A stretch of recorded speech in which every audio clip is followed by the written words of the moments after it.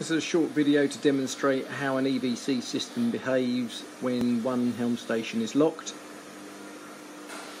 This throttle lever represents our flybridge helm station. You can ignore the yellow triangle, it's unrelated to this demonstration. I press the station button, the padlock comes on as expected, and with the upper helm station locked, our lower helm station has the padlock symbol lit with no other lights.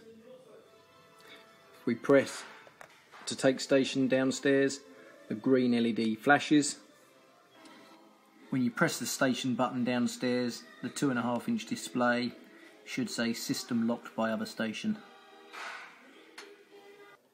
The fault codes that you gave me over the phone can be looked up in this manual, which is the EVC-D. One fault code you reported was MID 187 PSID 32 FMI 9. This relates to the PCU losing communication with an active HCU. The PCU is a unit in the engine bay, the HCU is the throttle lever itself.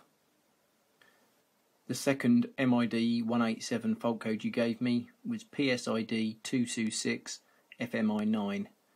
Again, this relates to the PCU losing communication with a non-active HCU, and as you can see, one of the symptoms is not possible to activate the helm station, which is one of the symptoms that you were reporting. Moving forward with this, I'd suggest we check the connections on the upper and the lower helm station and the engine room PCU connection, and potentially change the control unit from the upper helm to the lower helm and see how that makes a difference.